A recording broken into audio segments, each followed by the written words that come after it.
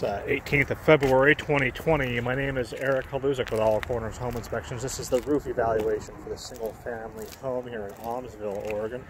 As with all the videos in this report, we request that you view this video as supplemental to the written version of the report to which this video has been attached. At the time of inspection, there were no significant reportable challenges with this single-family home's gable-style roof.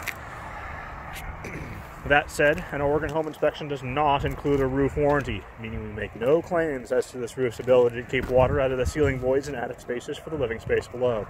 The one sort of minor condition at this single-family home's roof is that at a couple of locations where the gables meet the main portion of the roof line, we're seeing nail pops and exposed nail heads, fasteners. This would, over time, allow for small amounts of water to penetrate the attic space.